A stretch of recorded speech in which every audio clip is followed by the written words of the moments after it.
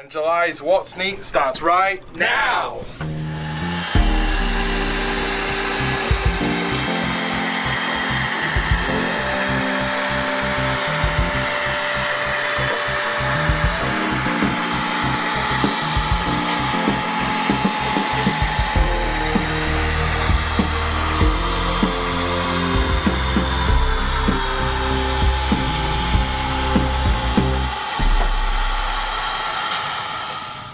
The What's Neat Show is sponsored by Caboose, sharing our passion for trains since 1938. This is What's Neat for July 2019. I'm your host Ken Patterson, and this month, we've got a great show. First of all, I take you out into the yard and I show you how roots from bushes and various types of plant material make some of the most incredible scenery material for realism on our layouts. Michelle Kempema, on the road with Michelle K, she shares with us this beautiful museum, Gulliver's Gate, out in Times Square in New York. It's an absolutely amazing 50,000 square foot museum, 1/87 scale. Airports, trains, 5 continents are represented with 25 different cities and a lot of buildings that you're very familiar with. They've even built the Panama Canal and it operates. It's an amazing layout to witness this month on What's Neat. Stephen M. Conroy shares with us some great drone footage of a Union Pacific business train in all of its glory, even including the power cars. It's fun to study this train, but also check out all the beautiful shades of green in the farmland surrounding the whole consist. Soundtracks, George Bogatuk and Daniel Coombs, both together explain to us consisting of our locomotive fleets. There's 3 types of consisting that they explain this month: simple consists, basic consisting, and advanced consisting. They do it all in 12 minutes, and it's quite an education where I actually took notes during this one. So with that, that's the lineup for the show this month. I do want to thank Caboose out in Lakewood, Colorado for sponsoring the What's Neat show over at Model Railroad Hobbyist Magazine. When you're out in the Lakewood area, be sure to check it out. It's one of the biggest, most amazing train stores that I have ever seen. And so with that, let's continue on with the rest of this month's show. For this segment of What's Neat, we're going to talk about scenery. Now, I'm outside moving around some bushes out here in the yard, and there's one thing that you get off of bushes that's the most amazing modeling that we can do, and that's using the root structure from a bush. The root structure makes great armatures for sagebrush or smaller weed structures on the layout. But the best thing that I found using roots like this is when you're modeling a creek, where the creek curves around a curve and it cuts into the earth, you always have tree roots hanging out of the side of the bank of the creek. And that's exactly what these roots are perfect for. It's a great modeling material, costs absolutely nothing to do. It's out in your yard to be had, so check it out. Think about this next time you're doing yard work, using the roots from your bushes as a modeling device to make your scenery that much better. And that's his technique for model building on What's Neat.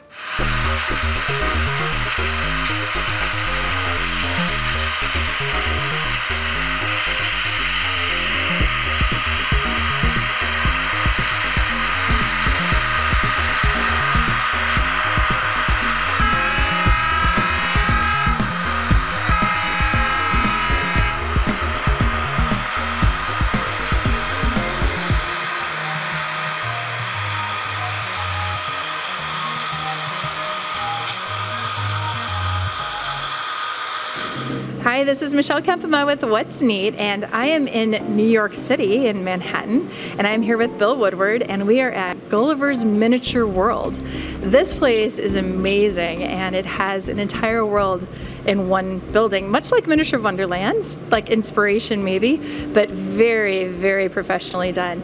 And so, Bill, tell us your title and what you do here. Okay, so I'm the head of model making, and I just recently got that position, but I've been a model maker here since 2017. Yeah. So you've been open for, since 2017, so just a couple of years. There's been a lot of change here, I think, over that time too. But tell us the history of how all these different models came to be. Okay, so we're privately funded, and the idea of it, well, I should say the ball really got rolling in 2014 and 2015 as far as securing all the funds that would be needed and this location. And then in 2016, all of the teams were found to build the models, and that was all happening in 2016. Okay. And it took roughly a year, a little more, a little less in some cases, for all the models to get built. And then in the beginning of 2017, the models started arriving here on site to be assembled. So, I mean, it's pretty amazing, just that feat alone, having these massive models built in other countries and shipped here. And that's an amazing short amount of time to build a layout. Some take a lifetime. Ours took 5 years. Wow. So at the Colorado Model Road Museum, 5 years to build what we have. So that's now tell us about some of the countries they were in. Well, let's see. Well, I'll just go around to all the models. So the first model that you go into is the airport. Okay. Now that was 100% designed and produced here by us. All right. Right in the back, in the shops in the back, which I'll take you into later. Okay. Now we then come into the Great Hall, which has 3 separate continents. Basically, we've got Asia, Latin America, and the Middle East. So Asia was built in China, in Beijing. Latin America was built by a family in Buenos Aires, Argentina. Okay. Of course, that family hired up to 50 people at various points to come in and help them out to build it. Okay. And the Middle East was built in Israel. Okay. So then we have Russia, the model for Russia, that was built in St. Petersburg. Okay. Europe and the UK was built by Italians. Okay. And then we've got the New England model was built in Massachusetts. And the model for Manhattan was built in Brooklyn. Wow, it's a worldwide attraction built around the world, and these models are beautiful. You said just mostly scratch built. I would say so, for sure, because they're representing unique things. Now, correct me if I'm wrong, but a lot of the kits that you can buy are, well, obviously they're site specific, but as far as like the ones that you might buy here in the States, I mean, they're going to be representing like American things, Americana and whatnot. So maybe we'll buy a kit, but we'll bash it and or repaint it. I was looking at the Buenos Aires section, and there's the section where the houses are built on the houses, built on the houses, built on the houses, and they just keep going up the hillside. There's no kit for that. No. So that was really neat. There's so many working parts here. So let's talk about the behind the scenes stuff underneath it. Well, so actually, even though I'm the head of model making now, I started out as a model maker, and then after a few months they promoted me to supervisor of maintenance. So I end up spending a lot of my time on my hands and knees underneath the models. So all of the models, the teams that build the models were required to to have access, so we can crawl under them, we can go behind them, and I'll show that to you also. Okay. And we have hatches. We can come up into the middle of the model for fixing and maintenance and adding things. So there's a lot of things going on that the public doesn't see, and sometimes we end up having to go into the models during opening hours too, and they love that. They love to see us working in the models. Yeah, I got to crawl underneath one and come up inside under the volcano. You were under the volcano in Latin America. That was really neat. Access is important. Every modeler knows if you don't create access, you have a big problem. Absolutely. You use real water here. So one of the models has real water. That's where I end up spending most of my time is just making sure that it's operating. Probably the most prominent feature in that is a functioning Panama Canal. So we have 2 locks, and we have 2 boats that go around all day long, 7 days a week. So it's a real challenge. It's a feat of engineering, to be honest. So the airport model has a tremendous amount of engineering in it, and that Latin America model, for sure. Yeah, when we were down underneath, I got to see basically a turntable for a boat. The ship goes in, and literally a turntable in the water turns it. That's amazing technology. There's Digitrax underneath the railroads. I did notice that under there. A lot of Arduinos, a lot of programming. The camera person holding the camera today is actually an electrical engineer who specializes in micro mechanics. So it's super intense underneath this place. You actually bring up another issue. Because the models were built by teams in other countries, there was the issue of standardization.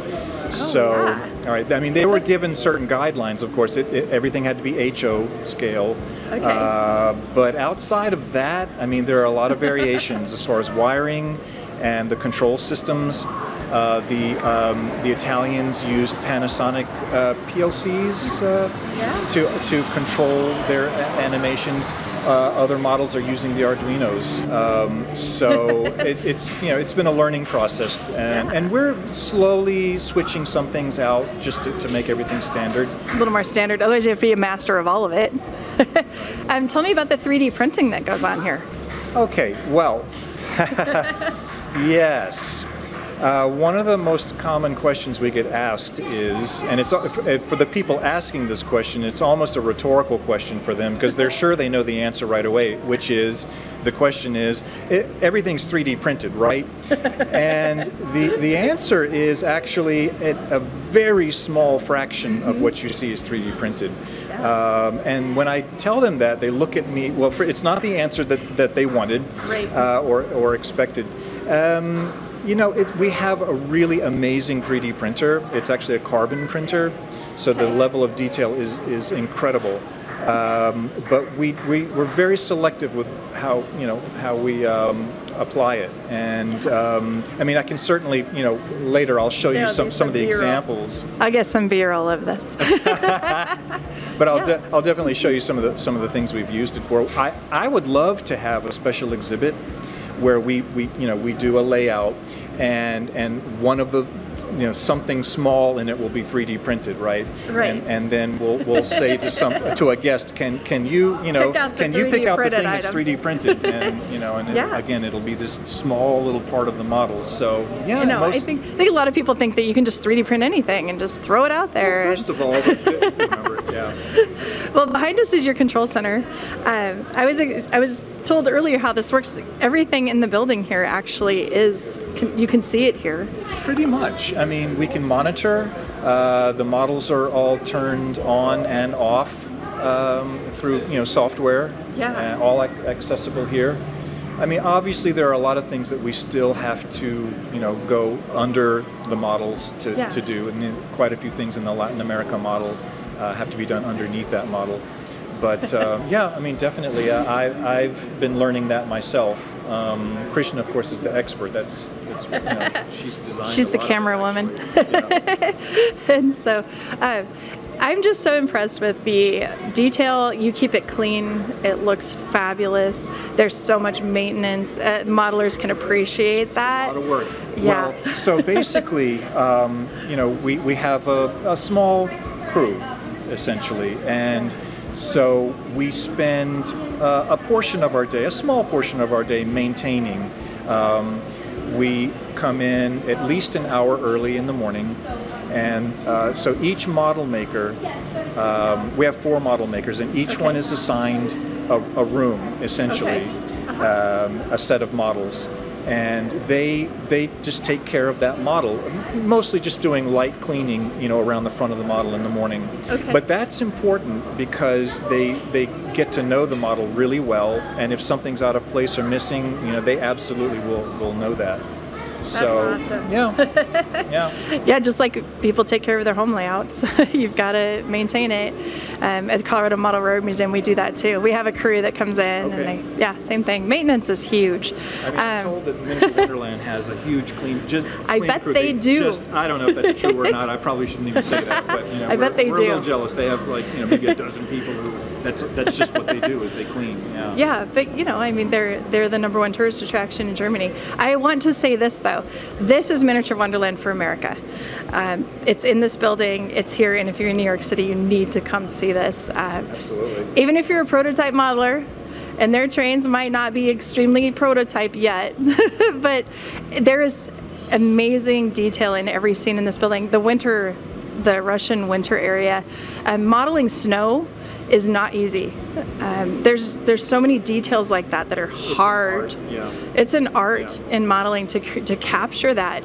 And there's so much movement going on here too. Movement everywhere. There's a huge faller car system here everywhere. We have just a little bit of that on our layout. So and it's detailed. Ours is very complicated. I cannot imagine. Well, this is her job to maintain those running on all the layouts. Yeah. So what's your future look like here? What are your plans? What are you building next? Well, I mean, we're always adding things into the models. So for example, definitely go back and get some footage of how we're revising Berlin. Okay.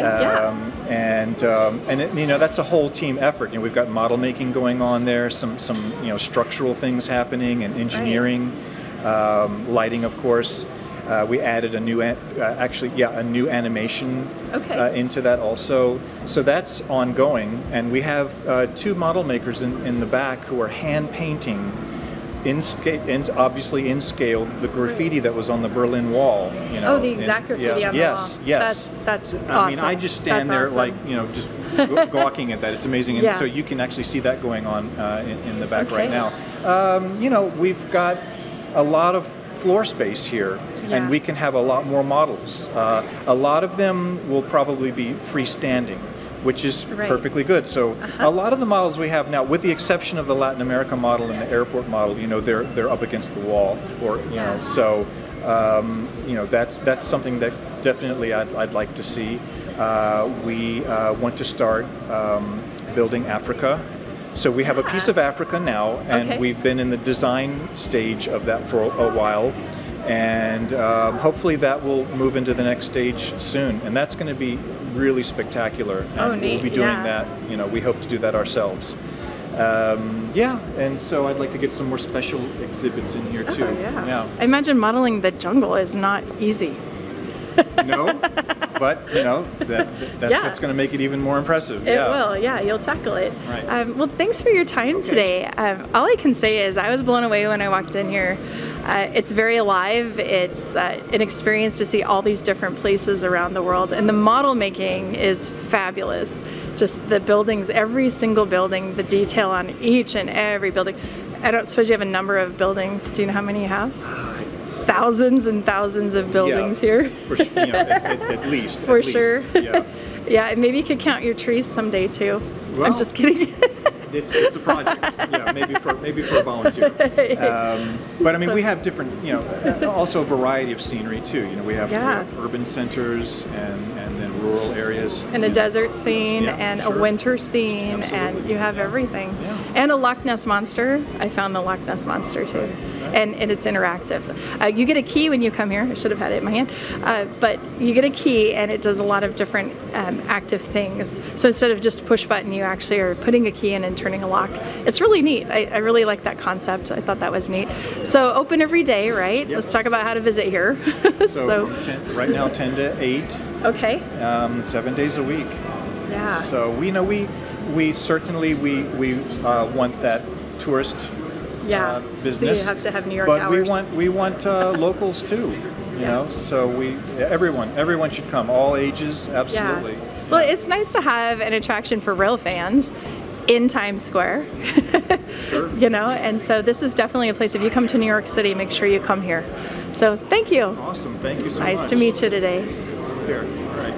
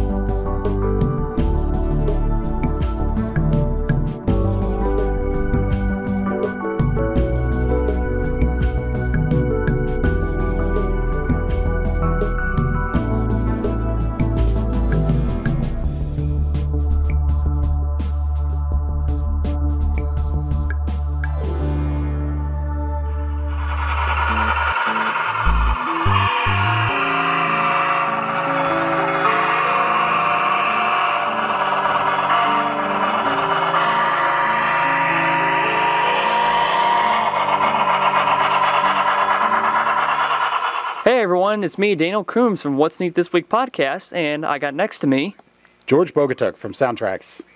And today George is actually going to educate me on how to consist and advanced consist the locomotive. So George, go on ahead and take it away. Thanks, Daniel. Now, one of the things that as a model railroader I really enjoy is operation and running multiple locomotives. Well, with DCC you can do that, and I think over the years it's one of those concepts that never really got properly explained on what's going on behind the scenes to help make sure that we all run our locomotives the way we want to.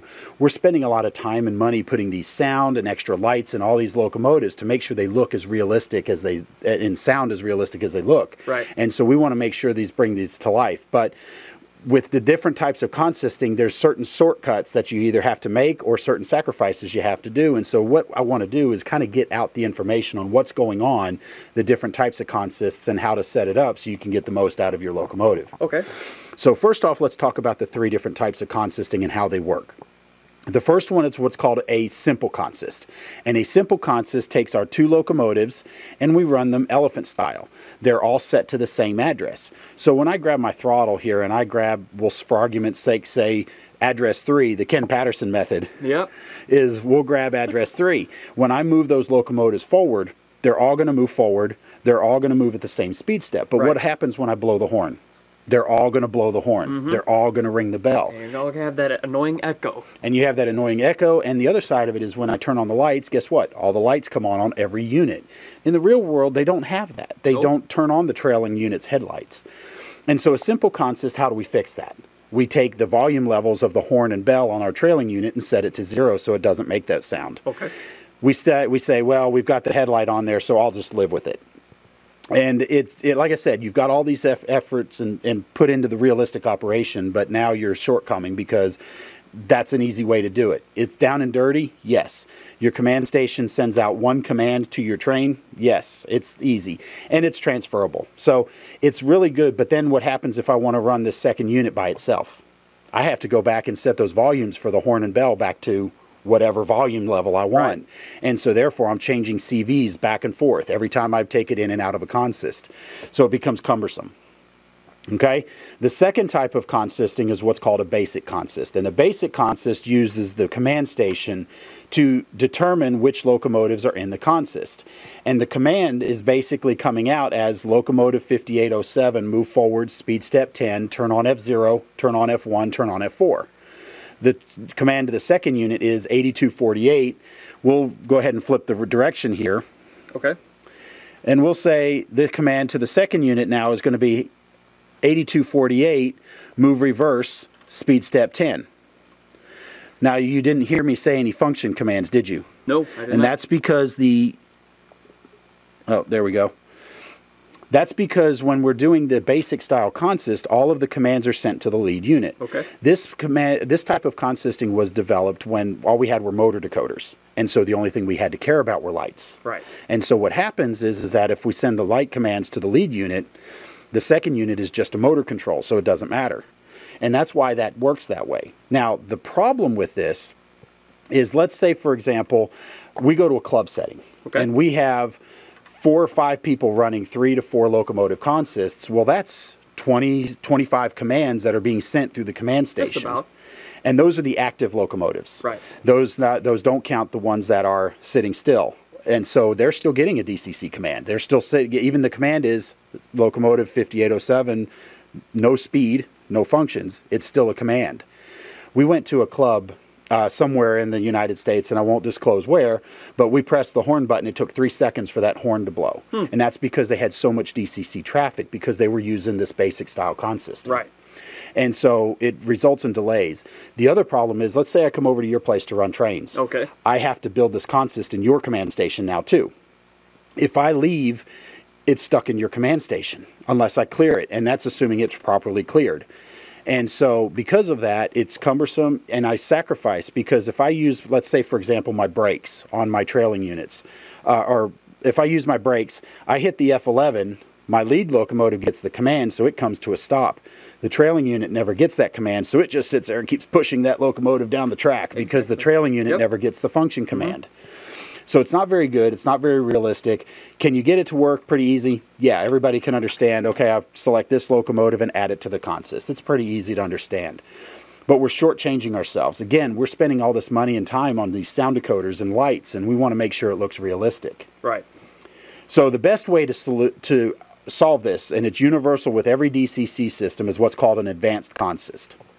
An advanced consist uses the memory of the decoder because the decoder is smart. It is very intelligent once it gets that command. So we're telling the decoder that you're in a consist, and then the best part is we tell the decoder which functions to respond to when it's in a consist. So this is where we tell our lead locomotive to turn on the headlight, turn on the bell, blow the horn, and we tell our trailing unit and the lead unit both to turn on the brakes. And what really is cool about it is that now we can take any number of locomotives and we can build this consist using an advanced consist. Okay. And I take it to your place, I put it on the track, and it's going to run exactly the same way. Right. And your DCC system is no smarter. That it doesn't have any idea what my locomotive addresses are because I've built this alias in an advanced consist. Okay. So, understanding how this works, the best part is our command station, again, sends one command, and my decoder intelligently interprets how to do all of that. Okay? So let's quickly review. We've got the simple, everything's set to the same address. We're changing CVs. Patterson way. The Patterson way. We have the basic system, or the basic consist, which uses memory space. And you also don't get function commands to any of your trailing units. Right. The other way is advanced consisting. Now, advanced consisting, to set it up, yes, it is setting a couple of CVs. But remember, in the simple consist, we're doing that anyway. So now, what we're going to do is we're going to go in, and our consist address is stored in CV19. This is a number between 1 and 127. It's basically a secondary address that the decoder says, I'm part of a consist. This can be the lead two numbers of the first unit, the second two numbers of the first unit. It can be a club member ID number. It can be a train number. Whatever the case is, you set that in CV19 when it's facing forward. Right. If the locomotive is facing reverse, you add 128. And that tells the decoder you're part of that consist, but you're actually moving in reverse. So when we do this, I'm building this consist. This will be consist number 20. So in this lead unit, I'm going to set address or CV19 to a value of 20. On this second unit, I'm going to set CV19 to a value of 148. That's 20 plus 128, and that 128 again tells the decoder you're facing rearward. So when you get a forward command, you're actually going to move in reverse. With me so far? Makes sense? It's making sense. So the second part of this is then we tell the decoder in CVs 21, 22, and then for the higher functions, 13 through 28 uses CV 245 and 246. Okay. And we tell the decoder each of those functions we want it to respond to.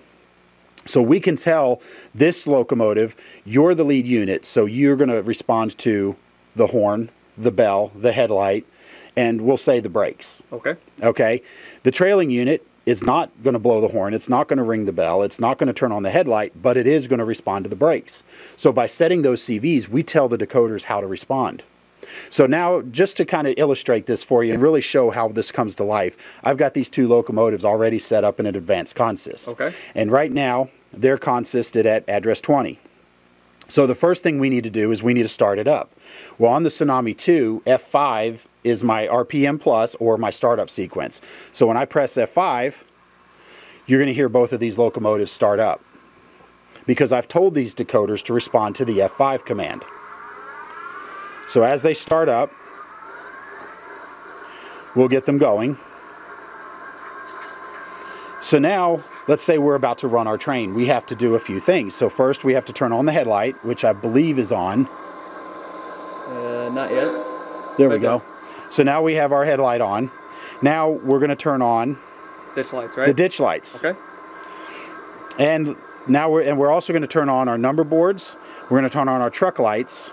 And if you notice, all the step lights are on. But if you look closely, you'll notice that the trailing unit also has the step lights on.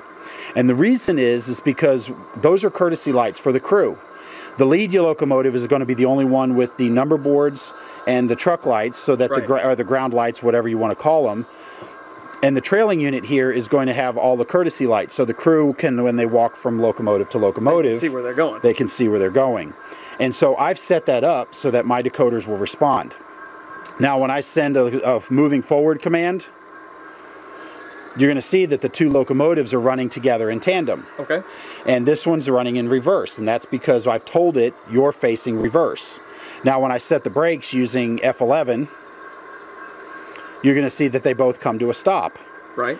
I can change direction, and I'm going to go ahead and crank the throttle up here a little bit. We'll release our brakes, and you can see that those two locomotives are working together as if they are a single locomotive. Cut the throttle and set the brakes. I may have gone a little far there. But you can see how those two locomotives are working together, and that's the benefit of an advanced consist. Okay. Now, when I want to take this locomotive out of a consist, we're going to uncouple them really quickly here. I'm going to take this trailing locomotive, number 8248, and using mainline programming, I'm going to take it out by setting CV19 to 0. And 19 being your address, now it's disabled to say you're out of the consist. Absolutely. And the locomotive's on its own. Correct. So this locomotive is now independent. So now, when I start to run it, you see that the locomotive runs on its own, and look, I can have full control of the locomotive. Okay. Because I've told it now it's no longer part of a consist. And so what happens is when CV19 is set to 0, the decoder doesn't know or care what's in CV21 and 22 and 245 and 246 because they're not being referenced anymore. So to take it out of a consist, you just simply set CV19 to 0. This is fantastic for helper service because once you get to the top of the grade, you just take the trailing unit or the pusher, set CV19 to 0, pull it away. And it's now its own locomotive, and the rest of the train goes on its own way. So this gives you that extra element of realism while still maintaining the operability and use of all the sounds throughout the entire train. And this can be 1 unit, it can be 15 units, you can decide how you want to do it. And here's one of the best parts. If we want to do distributed power, we still set it up the same way. We just put a train in between them because it's still receiving the DCC signal. So that really gives you the extra element, and my goal here is to kind of show you how to, what you can do with it. Right. And so with all of this, at soundtracks.com we have our user's guide, and it will explain and show the CVs how they work so that you can go through and try this out. The great thing is you can't break the CVs, or you cannot break the Soundtracks decoders by changing CVs. That's something that we do to make sure that you can't do it. So you can't set it to the wrong value and break it. So use that confidence, try it out, learn it, figure out how it works, and suddenly you'll have that aha moment. And once you do, you're going to realize how much better your trains can run, because now we're running these locomotives as if they're real locomotives. Right. And that's the goal of ultimately of what we're trying to do. So I hope I've showed some light on this for you. You've educated me, and this is going to be a backup in case my JMRI decides it wants to poop out. Then guess what? I got my command station that I go to and do the simple programming on my programming track, and I'm set to go. Awesome. Well, thanks for that. I appreciate it, George. Yeah, no problem. You have Always educated glad. me a lot, and I know for those of you who watch me on What's Neat, know that I'm a DCC guru, but again, I like to thank George for educating me a little bit on the CV changes. And I guess this wraps up this DCC segment for What's Neat. All of the model railroad products seen in this episode of What's Neat are available through Caboose in Lakewood, Colorado, or order online at mycaboose.com.